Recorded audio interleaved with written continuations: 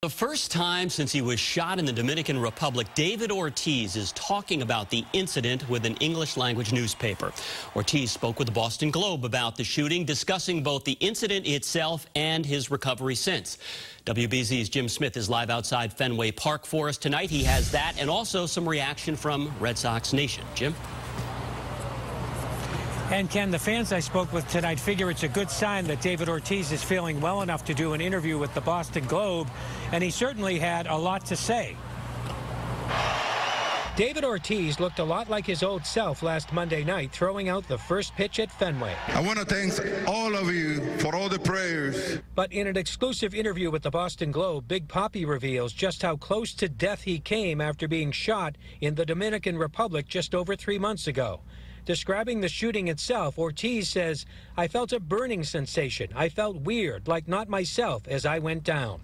He told the Globe he began to lose hope during his long recovery and at times felt like he was going to die.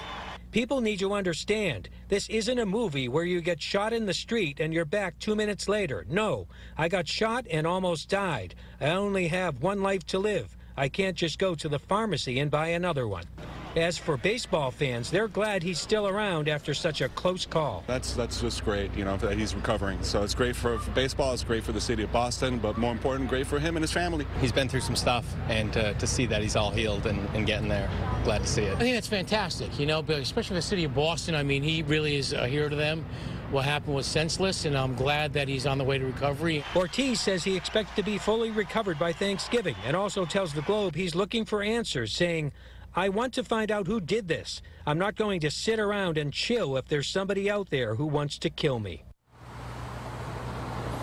And tonight, Ortiz is also expressing thanks to Red Sox Nation. He also told the Globe that he's been touched by how generous and kind everybody has been to him and his family. Live outside Fenway, Jim Smith, WBZ News. All right, Jim, thanks.